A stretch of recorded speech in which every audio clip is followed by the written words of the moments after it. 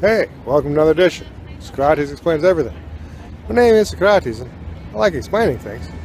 Today we're answering the question, what do you do when you live in a city with lots and lots of water and you need to fix, move, or repair stuff? Like say a bridge. In this case it's a pedestrian bike bridge to the east side of Central Station, and they're putting in a new bridge and all sorts of other work out here. And you can see that's Central Station right there, and they've got to move the traffic off, bike traffic, because the bridge isn't there anymore.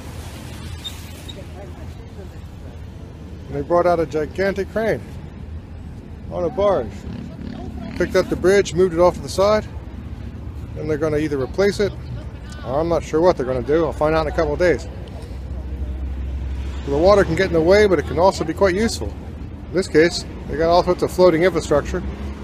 They use it as a parking area and a way to get things around. The Dutch are pretty good with their water, you know.